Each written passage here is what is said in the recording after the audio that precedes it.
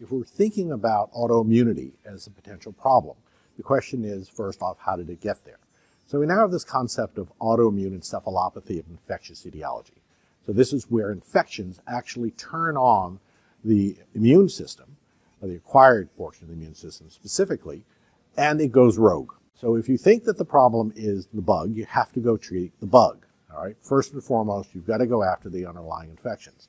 But in strep infections, such as with pandas, but in Lyme disease, we also know that it can do this. We also know that Bartonella and Borrelia are capable of turning on the acquired immune system. And we know that it's capable of turning it on in such a way that then starts to attack itself, this autoimmunity that occurs.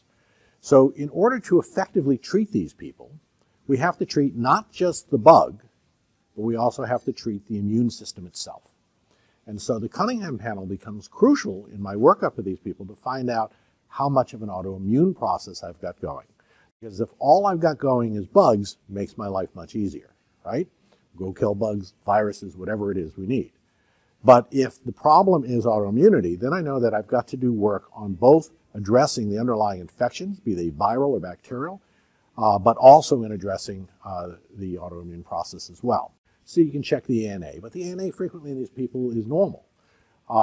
There's a whole Mayo Clinic panel that we can check, but the problem is there are so many receptors that we don't check all of them.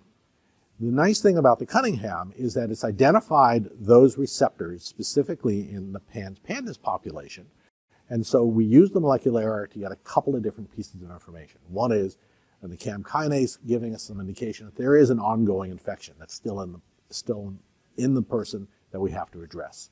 The second is what antibodies are in fact activated.